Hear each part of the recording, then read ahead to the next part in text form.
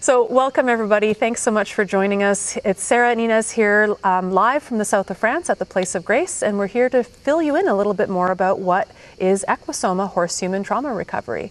We thought we'd start off by having a short video that answers a number of the commonly asked questions that people come to us about to understand a little bit more about what this is. So we thought we would go through a number of frequent questions and take a little bit of time to really walk through what is EQUUSOMA horse-human trauma recovery and what makes this different from other things that are out there. And sometimes it's easiest to start with saying what it is not. This is true. So what would you say, Sarah? What is it not? So EQUUSOMA is not, and this is often a common misunderstanding, but we understand it. EQUUSOMA is not an approach for equine-assisted psychotherapy and learning.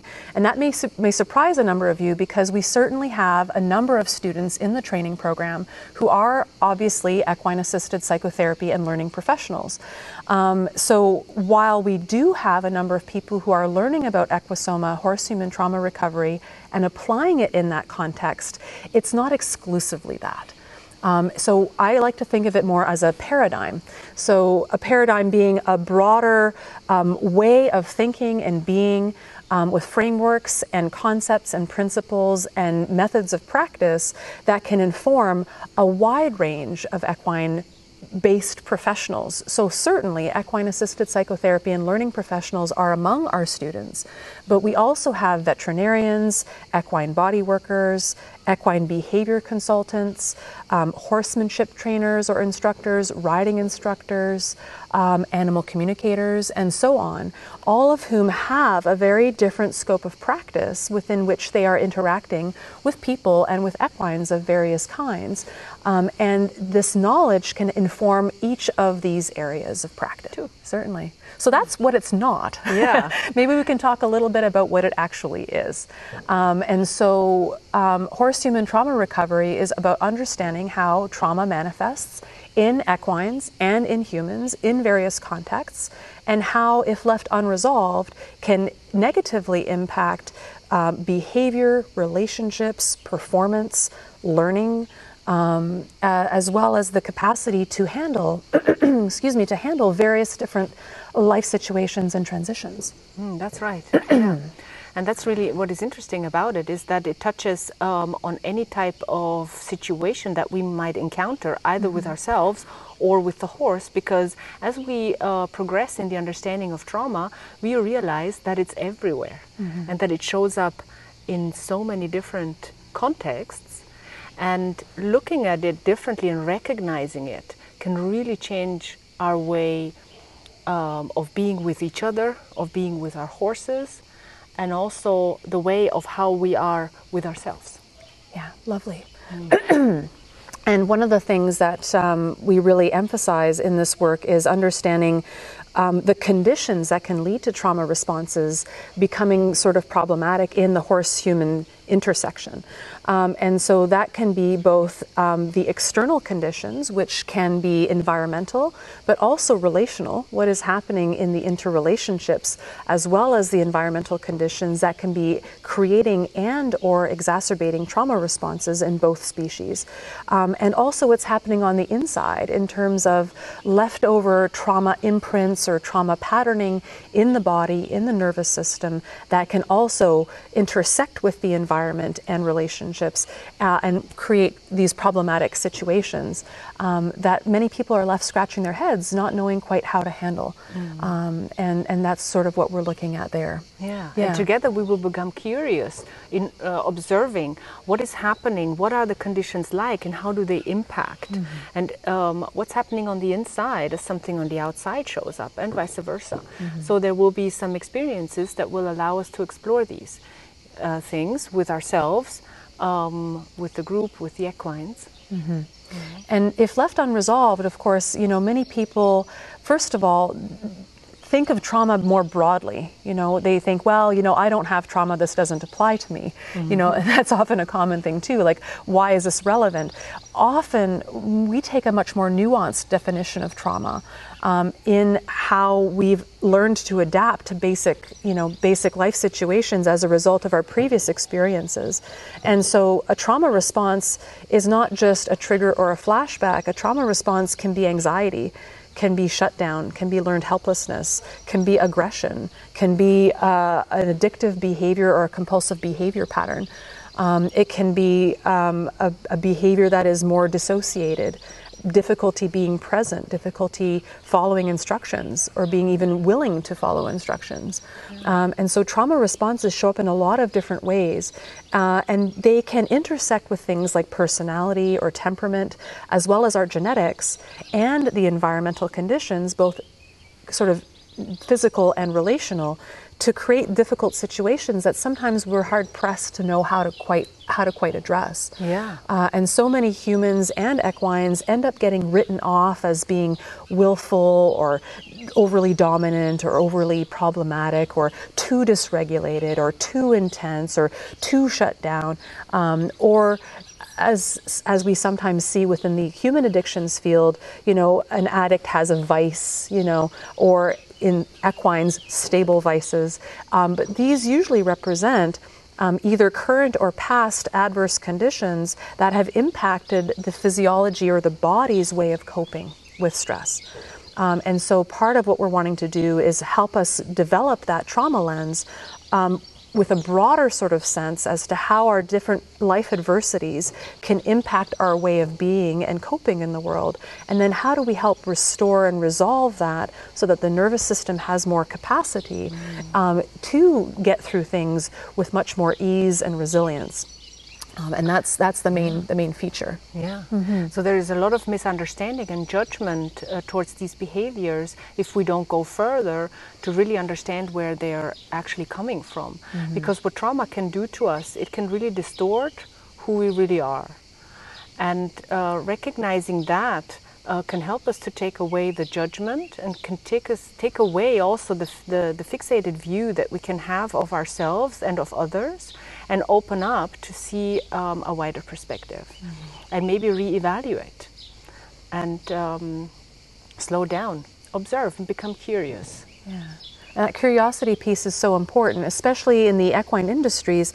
There are so many camps, you know, in the equine world. There's all these, well, I do clicker training and you do natural horsemanship and you're doing it wrong. No, you're doing it wrong, and you're abusing and you're abusing, and there's all these slings and arrows get thrown back and forth between the camps. And we see that within any industry. Whenever there's the presence of polarization like that, where I'm right and you're wrong, that in and of itself is a fragmentation that can be indicative of a trauma pattern.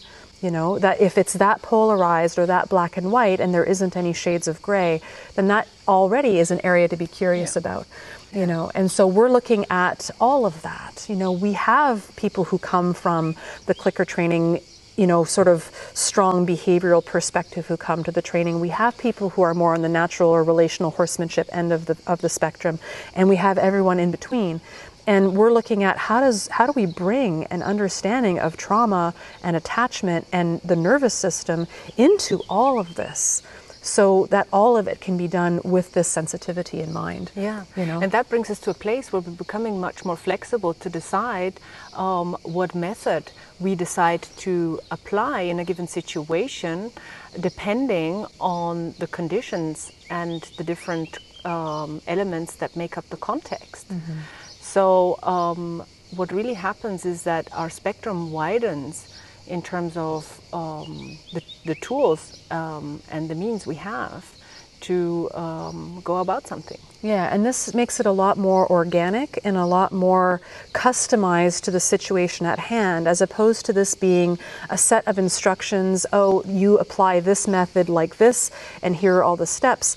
It's more about a series of principles and practices and ways of being, and how to attune to what is actually happening in the nervous system, in the body, to recognize the patterning and help restore functioning in the nervous system in a way that is enhancing of an organism or a being's capacity in the world, as opposed to, well, now I'm going to do X, Y, and Z to make this be different in some way.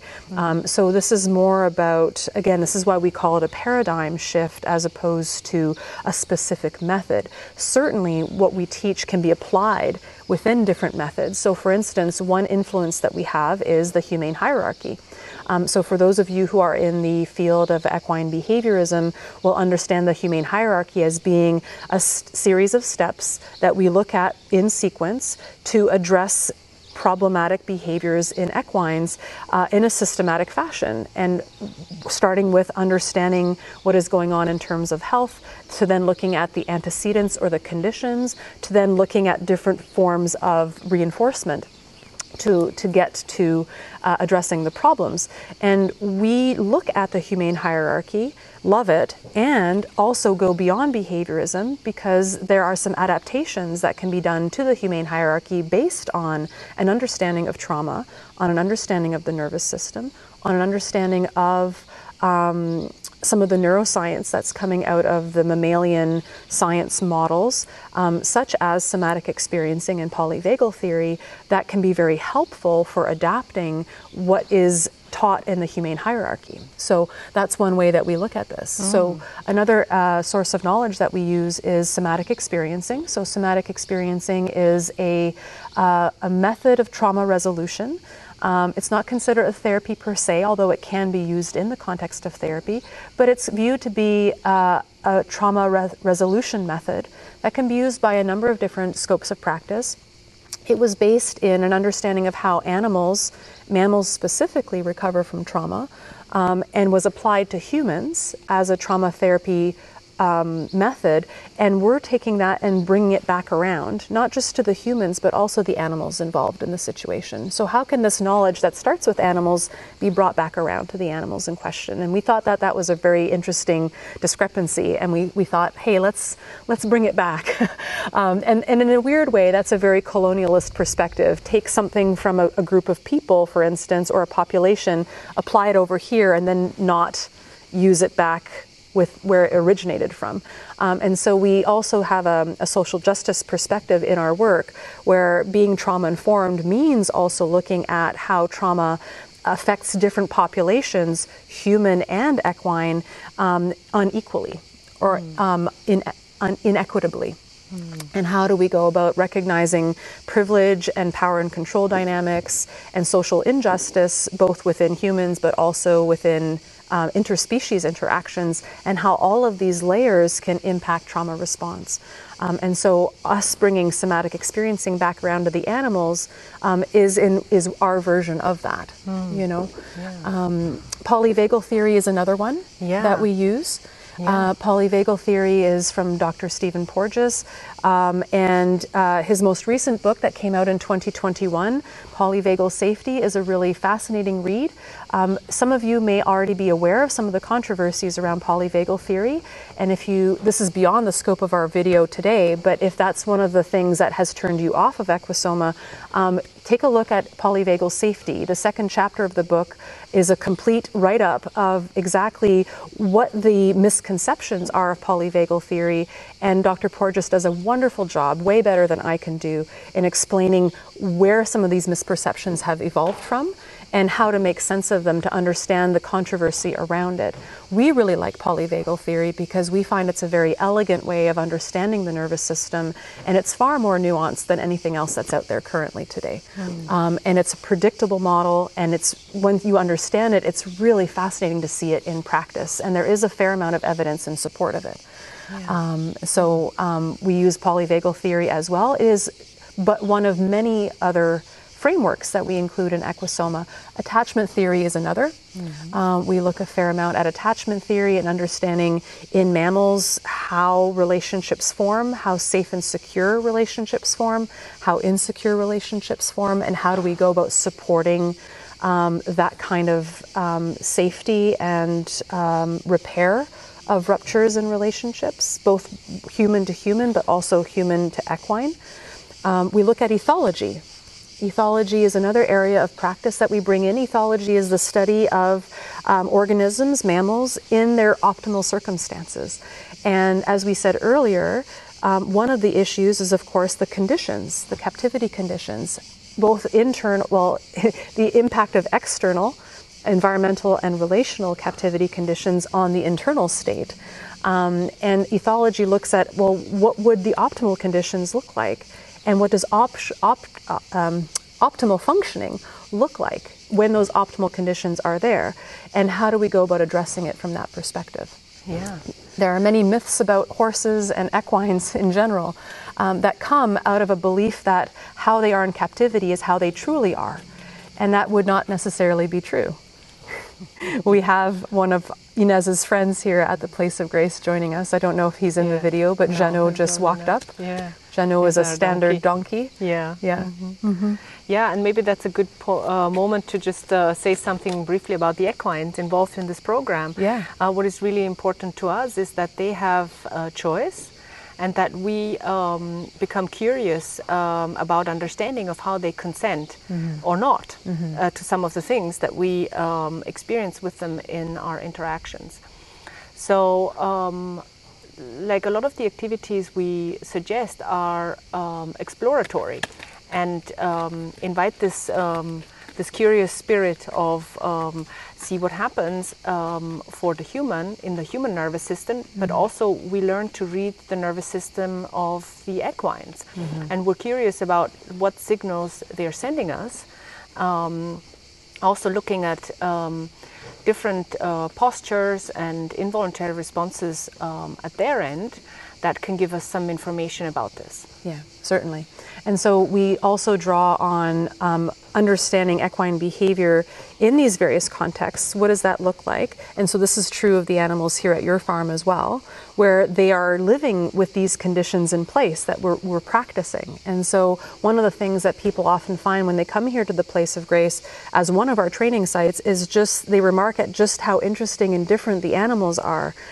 Because they've been exposed to these conditions and this way of relating to them. And one of the pieces of feedback we get often is, wow, you know, the animals here are so attuned and they're so connected to nuance and they respond to nuance.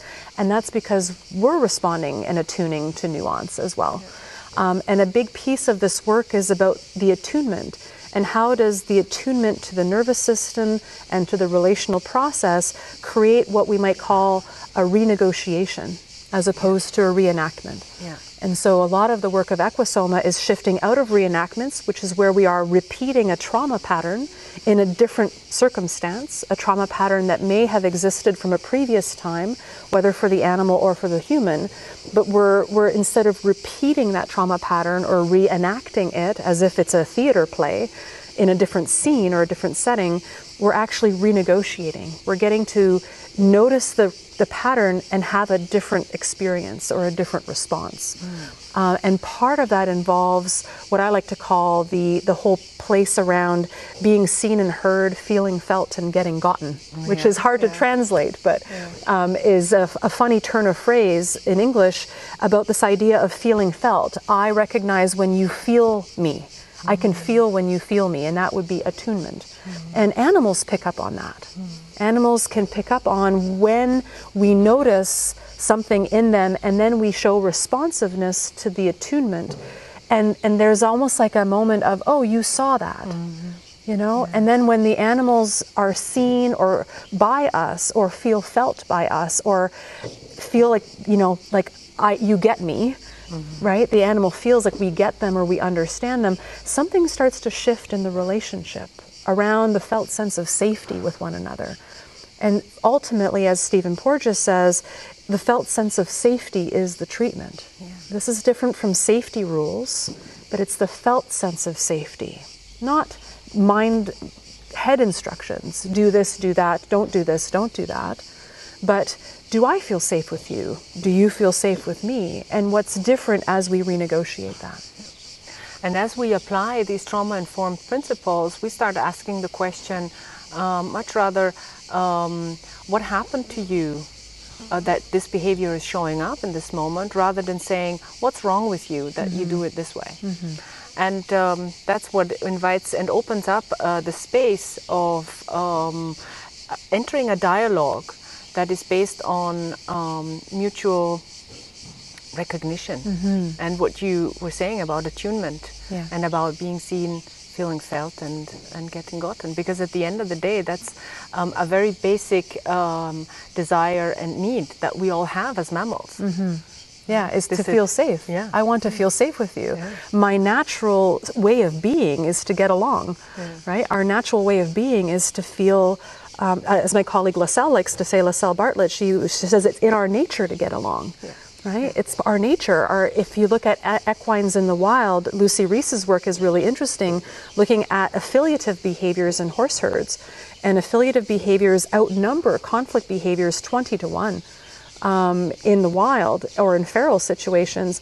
And that tells us something very interesting about what the true nature is. And when the conditions are optimal, what actually is possible. And if we start looking at humans or equines as and associating or equating their problem behaviors with that's just who they are, when in reality that's who they are in captivity, then it tells us something about the captivity conditions and how can we go about renegotiating that. You know. And it also tells us that very often when there is conflict behavior or fight behavior, we might want to cut this out. I just had a lapse there. Well, we can keep it. I mean, I think that's important to say though, because there's going to be moments where that behavior shows up. Yeah. So what I wanted to say is that what this really teaches us is that every time conflict shows up, we can also be curious about what the trauma is behind it, and the more trauma, there's usually also more conflict. Yeah. And also the conditions. And if those two together are really important to consider. When we are looking at a situation and making a judgment or not. Well, and one thing too with that is the idea is, you know, if you don't like the word trauma, because the word trauma seems very heavy for you, conflict behaviors can show up even in the absence of trauma. They can represent a sense of scarcity. I'm having conflict behavior because I'm guarding the resources of the food because there's not enough food. And, you know, is that trauma? Well, but it's a captivity condition. There's something that's creating a stressor, and then we're noticing a nervous system response. And so whatever the reason for the fight response, we want to start to get, like you said, curious about it. Just like we want to get curious about behaviors like compliance, overly appeasing or overly agreeable people and horses and equines. There's interesting research that shows that equines that are very agreeable often have higher stress hormones in their bodies. So the agreeableness may be a coping strategy. Not all agreeable nervous systems are obviously carrying a lot of stress, but certainly we want to be curious about these things from this lens. You know, is there actual connection and consent, or is what I'm seeing a compensation or an adaptation, a management strategy to cope with relationships, because I've learned that I'm not safe in relationships, right? How do we recognize dissociation? Calming signals. There's lots of different behaviors that we can pick up on. Incomplete flight responses, incomplete orienting responses. There's so many different patterns that can show up in the nervous system that can manifest as behavior problems. But they're not really. They're just telling us a story about the nervous system and what's left. And as we become more curious about these things in us humans, we also start seeing them much more in our animals. And we see how they play out in the dynamics of the relationship. Yeah, certainly. And then we also get to touch on the topic of boundaries, which is something that shows up with trauma. Most of the time when there is trauma, there's also a boundary rupture. And we're going to be exploring these boundaries with each other and the equines to see what does it take to repair as we start to see and notice that something in our feeling of personal space has been disrupted. Yeah, these boundary and relational ruptures can be repaired and renegotiated, and so that's part of the work that we're doing here, is how do we recognize that. So what we like to think of EQUUSOMA as is a paradigm and a foundation upon which you can build horse training or behavior shaping or equine-assisted psychotherapy and learning for your human clients and so on, or your bodywork practice. It becomes a way of being and a way of seeing the horse-human patterning and relationship, and a way of proceeding differently. So we're really excited about the program, and we really invite you, if you're curious to learn more, check out our website, and feel free to reach out to us if you have any other questions. And we look forward to seeing you at a future training. Yeah, very much so.